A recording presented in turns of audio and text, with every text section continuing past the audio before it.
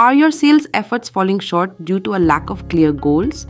Discover how to create and manage sales goals in HubSpot to keep your team aligned and motivated. Log into your HubSpot account. On the left panel, click on Reporting and Data, then click on Goals. On the top right, click on Create Goal. You can choose either a template or start from scratch. Here, I will be selecting the Start from Scratch option. Now fill out the metrics under the Define Goal panel and click Next.